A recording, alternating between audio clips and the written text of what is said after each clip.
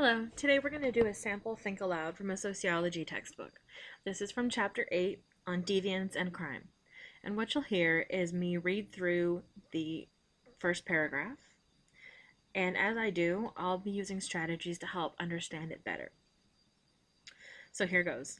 Chapter 8, Deviance and Crime. And the first section is called What's the Big Deal About Deviance? So already I can tell that deviance is going to be a really important term. I want to make sure to understand that. Then let's begin the paragraph. As was mentioned in the culture chapter, a norm is a set of expected behaviors for a given role and social status. Okay, so here I know that I've covered this material before. Norm was in a previous chapter. And it gives me a definition here, expected behaviors for a given role and social status. So I think a norm means doing what sort of we're expected to do in a particular time and place. Later, when I'm done with this chapter, I want to go back and review the culture chapter and make sure I understand.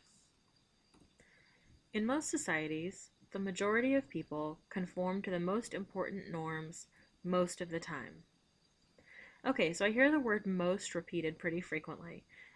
Most societies, majority of people, most important most of the time. So what they're getting at is that most of the time people do what they're expected to do. For example, wearing casual clothes to class is normal on many campuses. Okay, so we have a specific example here. Attending class in your European bikini might not be normal for some, yet I witnessed this back in 1982 as a student in the newly accredited West Georgia University. Okay, so we're having some kind of example about bikinis on campus. And I know the chapter is about deviance, so I think the author is eventually going to explain how someone's dress relates to deviance. Many of the female students wore bikinis to classes. It was a striking departure from what I had experienced while in high school.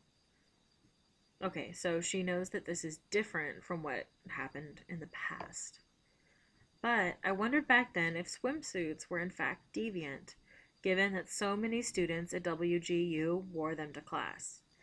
Okay, so for the high school, it might have been deviant, but a lot of people are doing it in college, and so if so many people are doing it, does it still become deviant?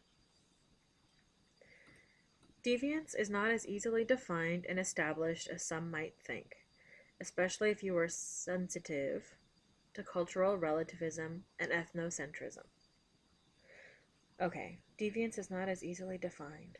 That means that it's not so easy to explain what deviance means, especially if you are sensitive to cultural relativism and ethnocentrism. I'm not sure what those words mean. I'm going to have to look them up later. But it talks about cultural and it talks about ethno, which is kind of similar to culture. So maybe they're talking about the way different cultures have standards of deviance. Okay, and then the next section is in bold. So I can expect it to be important. Deviance is a violation of norms or rules of behavior that are typically outside of the norms.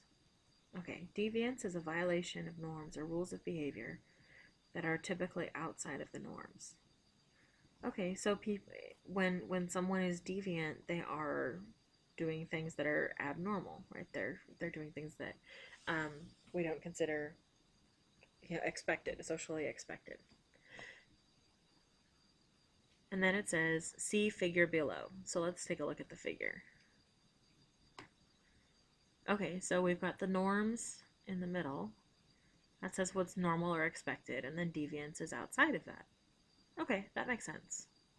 So what I predict is that the author is going to go on to talk about some examples of deviance and kind of the significance of deviance in a society. Why is it important that some people choose not to follow the social expectations? So what you heard was a sample think aloud of me going through the first paragraph of a chapter and sorting out what it means. Thank you.